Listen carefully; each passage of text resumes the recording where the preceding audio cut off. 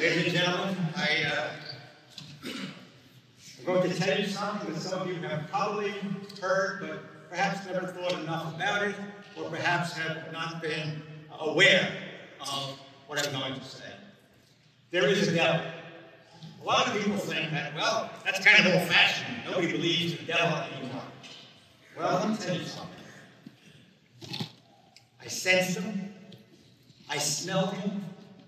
I saw him. I wrestled with him.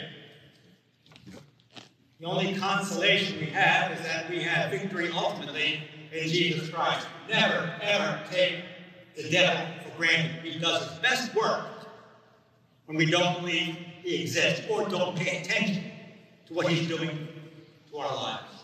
He comes to destroy us, destroy communities, families, nations, and the world. Why? Because we are made in God's image and likeness, and nothing revolts him more than to see God's image and likeness present in the world. That's why he wants to destroy us, physically, and mentally, and spiritually. Take it from me. I've been there. I've seen it. The Gospel today talks about Jesus casting out demons. Jesus is an exorcist. He's an exorcist. That means he is one that casts out demons. I suppose most of us remember the movie The Exorcist about 50 years ago. And boy, it did a good job of scaring people, people having nightmares, people coming to church and wanting guidance and direction. I remember it very distinctly. I was only in the seminary at the time, but I remember having discussions with young people, and especially relatives, about that movie. The movie was for the most part real. A little bit of Hollywood in there, certainly, the head spinning around, but it was based on a true case. And I met the Jesuit priest that was in on the exorcism, who taught Peter Blatty, and mentioned in the course about the exorcism that did indeed take place, and from what I'm told, that the horrors involved in that exorcism, that demonic possession, were even worse than the movie portrayed. Okay. Let's take a look at some data regarding exorcism. First one is this. There was a priest in Rome. His name was Father Gabriel Amorth. He died maybe about 5 years ago, but he was the exorcist for the Diocese of Rome. Father Amorth performed exorcisms. And guess what? I was there for one of them. I didn't realize at the time that I was going to participate in the exorcism. Had I known, I would not have gone, quite honestly. But I was in Rome. I was in a course studying there, and a priest said to me, tomorrow morning we're going to be present for an exorcism. Would you like to come? And I hesitated, and I thought, maybe I should at least go see what it is like. Now, let me just say this in parentheses. Every priest has the power to exorcise, but only with the permission of the bishop. It used to be one of the minor orders of the church, the order of exorcists. So anyway, he said, we're leaving at 6 o'clock in the morning. I was at a villa outside of Rome, and he said, we'll pick you up. Picked me up, and they brought me to a church which was on the outskirts of Rome. And in the back of the church, there was a room, and there was a door with a latch on the door. That way, only somebody who knew how to get in could get in, like a latch with a key to get into the room. And he told me that Father Amorth was going to be doing the exorcism. Now, that's a rather famous person. And I said, my gosh, this is a major event, something that I better pay close attention to. So I go in the room, and there are about 20 people sitting around the room. And they're praying. Now, an exorcism usually takes place after. The process of exorcism takes place after there is a psychological evaluation, psychiatric testing. It takes place after a lawyer is involved to make sure that the person that is being exorcised has not been kidnapped. That maybe a family thinks this person's behavior is just kind of bizarre. We have to make sure that what we are dealing with is indeed demonic possession and not just a person who's rather peculiar in their ways, or perhaps suffering from mental illness. Father Amroth was standing near a table, and a rather large man was on the table. And I hear Father Amroth going through the ritual of exorcism. There is a ritual for exorcism. The church provides the ritual. And although every priest can exorcise, it is only with the bishop's permission, because as I said, once again, we want to be sure that what we are doing is correct, and that it is legitimate, and that the priest himself is able to endure the attacks of the devil. The devil goes after the priest. Remember Father Damien in the movie? That's true. That's true. So anyway, the prayers are going on, and he's invoking the litany of the saints. And all of a sudden, this man begins to gurgle, and his eyes roll back, and he's trying to get off the table. Father Amroth signals to me, I'm Jackie Gleason, you know. So the priest I was with said he wants you. To do what?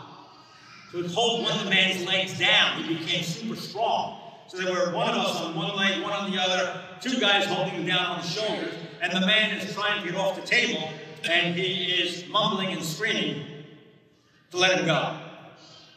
Finally, after about 5 or 10 minutes, the man calmed down, and Father Amroth finished the prayers. Now, it doesn't take place in one session. An exorcism might take many sessions in order to exorcise the demons. If you want to learn more about exorcism, Father Amroth has a number of books out. Go online and get a book from Father Gabriel Amroth. It's true. I've been there. I've seen it. Second one is this. He was a psychiatrist. His name was M. Scott Peck. M. Scott Peck. And he died also, I suppose, about 10 years ago. But he was an atheist. He did not believe in God. However, there came a point in his career where he saw some people who were just bad people. And he couldn't understand why. He called these people, people of the lie. People of the lie. And he said, they're just bad people. It's kind of like a sociopath. And so he tried to learn how to deal with bad people. Now, sometimes the people are so rooted in their evil that there is very little hope of change. And they continue in their ways, unconcerned about what they do to other people. The sociopathic personality, or the personality that has just turned in on themselves. Let me give you an example of that. Remember the Godfather, Michael Corleone? There was an example of somebody who had an option for evil and an option for himself. He started out okay, as you will recall. But as the story progressed, you saw him becoming more and more evil and isolated by himself in his evil. Evil isolates. Evil isolates. And that way there's no hope of getting strength from friends, from church, from God. Isolation is into the self. He wrote that second book. He realized that there's something more here. There's something about bad people. And I explained to you that people of the lie. But there are more people that he just couldn't get a handle on. And he began to examine demonic possession. Atheist psychiatrist. And began to believe that there is a demon. Satan. Or Satan is the father of demons. Oh, remember that scripture passage says, how many of you are there are unbelieving? The root of all demonic possession, of all demonology, is Satan himself. And so he then began to investigate exorcism. Began to investigate how demons take possession of someone, and he became a believer. He joined the Anglican Church and began part of his ministry with deliverance prayers. Now, you might want to get a little booklet on deliverance prayers. Go online, you can find that. But basically, a deliverance prayer is the Our Father. Deliver us from evil. You see, exorcism is right there in the Lord's Prayer, the Our Father. So if you suspect that there is evil in your presence, you suspect there's evil in your community, evil in your home, you suspect that somebody is just not right, say that Our Father. That is a deliverance prayer. And certainly you can pray over someone who you believe that perhaps they are the subject of demonic possession. Last case is this, just to show you how serious the matter is and how legitimate the concerns are. A book called Demonic Foes. Demonic Foes came out about 5 years ago by a psychiatrist. He is board certified. He teaches at the seminary in Dunwoody, New York. His name is Richard Gallagher. And he goes through how in the seminary he teaches the seminarians how to recognize demons, and then he gives examples in the book of those people that he has encountered who are possessed by a demon. Now, as I said to you, not everybody who does bad things is possessed by demons. Some people are just bad. And some of us, and this goes for most of us, we find ourselves tempted by the devil.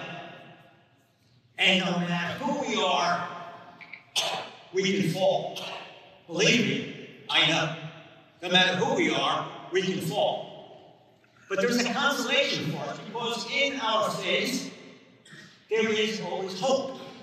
And what's the hope? For us, the hope is that Jesus has conquered evil. He has conquered evil through the cross. We know that the victory has been won because Christ shed his blood to conquer evil, to conquer Satan, to save us from sin. In the meantime, we're involved in a cleanup operation. What's left of the dregs of sin in our souls, in our communities, and in our world. So what do we do? Number one, you have to pray. And I want you to say that Our Father. When you say that Our Father, deliver us from evil, and you really mean it. Number two, invoke your guardian angel. Believe me, ladies and gentlemen, there is a built-in protection for us against evil, keeping us away from sin and from creating chaos in the world and ruining our own lives. And it is the guardian angel that God has assigned to us. Number three, receive the sacraments frequently. As one lady told me, the reason why she goes to church, she said she doesn't care about the sermon or the music. I said, thank you very much. She said, I want the Eucharist. And I said, why? What does the Eucharist do for you? She said, it's my bullets against the devil. I love you.